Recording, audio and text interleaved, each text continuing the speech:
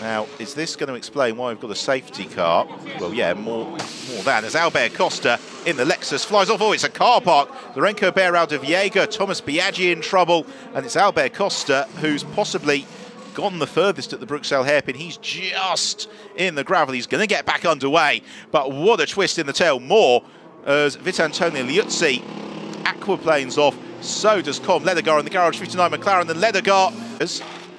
And this is Alex Moiseev as he just tries to get the power down the Kaspersky Racing Ferrari.